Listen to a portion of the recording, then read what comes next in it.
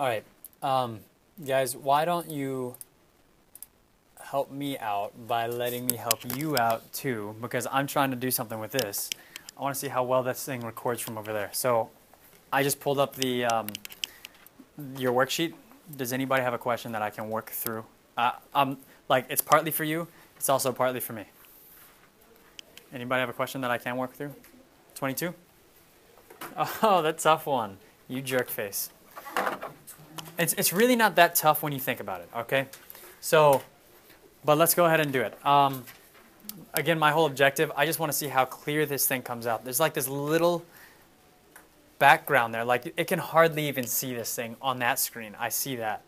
So I want to see like how well that comes out when I upload it to YouTube, you know? See, because you guys are going to be viewing it on a screen this big, not this big, right?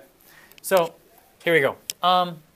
So it starts off, it says, Kristen needs to enclose a rectangular pen for her cows. Kristen only has 800 feet of fencing material, so she will use the 60-foot side of a barn as part of one side of the fence. Find the largest possible area of the pen and the dimensions that will produce this area. Okay, so there's this. Now, here's the thing that people screw up on. They think that the answer is, okay, we're using a barn as one side. That's not what it says. What does it say? What does it say about the barn? As part of one side. Part of one side, right? So you've got a barn here. That's part of one side. Then you have to fence the remaining portion of that side, right? So consistently, we're trying to optimize an equation, area equals length times width. Consistently, that's what we're always trying to do, right? Find the largest possible area with these area optimization questions. And consistently, we need some other equation, right, to plug into that area equation so we can actually optimize it. So the question is, how do I create that other equation knowing that a barn is only part of that last side, right? Not the whole thing. If it was the whole thing, that'd be easy. Width, length. So you have two widths plus a length equals 800 foot of fencing, but it's not. Why don't you just do like length and then subtract the 60? That's exactly. That's all it is. That's really all it is.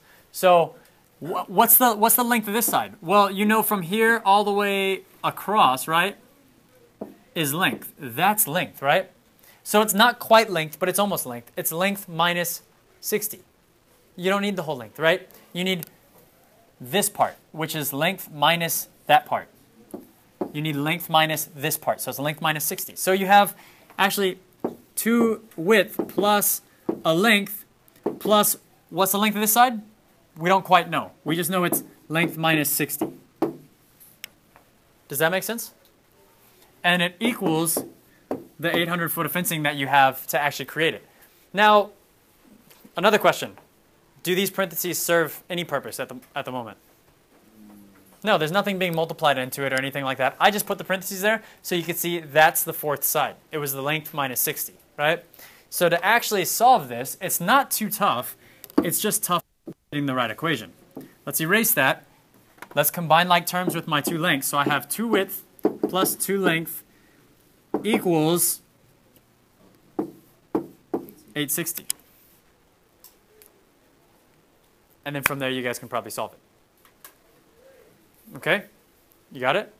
So we would still get the largest possible Yeah. area. Yeah, that's my objective. Get the largest possible area. So let's continue on with it, I guess. I'll go ahead and solve it. I want to solve one of these variables. So let's say I solve for the width. So I'm going to move the length to the other side. Divide by 2. Width equals, I don't know why. People consistently just divide the length off by 2, but you have to divide everything on that side. So also divide the 860, so that's 430 left over, all right? And then from there, what am I going to do? Plug it into my area equation, right? So I have this area equation, plug it in there for the width. So my area equation is actually area equals length times width. There's length times width, all right? So continuing on from here, area equals negative length squared plus 430 length, negative b over 2a, negative b.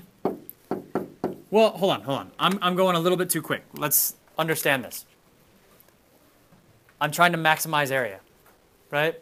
I think this is the part that people might be missing as far as understanding. I'm trying to maximize the area. Here's my area equation. So what am I trying to maximize? That equation. Okay? Notice that equation's a quadratic. It's facing down. That equation's going to look like this. And to maximize it, I simply need to find the highest point, aka also known as the vertex, right? That's why I'm doing negative b over 2a, because that helps me find the x value of the vertex. My whole objective, find the vertex. That's the maximum point, right? So negative b, negative 430 over 2a. 2 times negative 1. So negative 430 divided by negative 2, that's negative 215, or positive 215.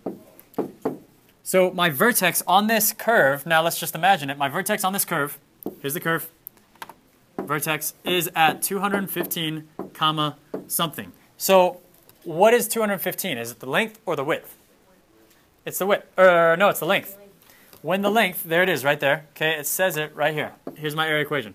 When the length is 215, my area is maximized to be, I don't know, take 215, plug it into your area equation, and it'll tell you what the area would be maximized to, all right? So 215, I don't know all this stuff. Has anybody actually solved this problem yet? 4, 6.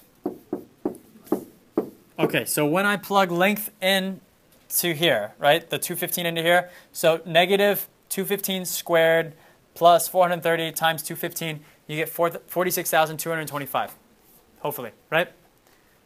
I don't know if that's right or not. Let's just go with it. The point is we should be plugging that into here and into there, okay? So maximum area could be 46,225. The length is 215. To find the width, I would probably just take this also, the 215. Oops, I'm sorry.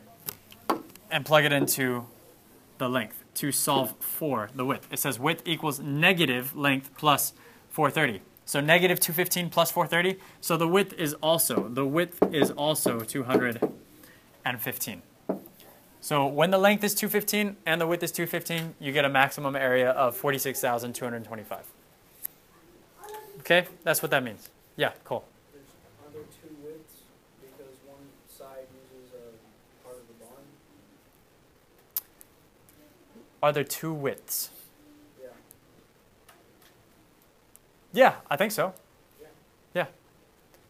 So I mean, let's just make sure this is all right. Let's even draw it out on this thing right here. Here we go.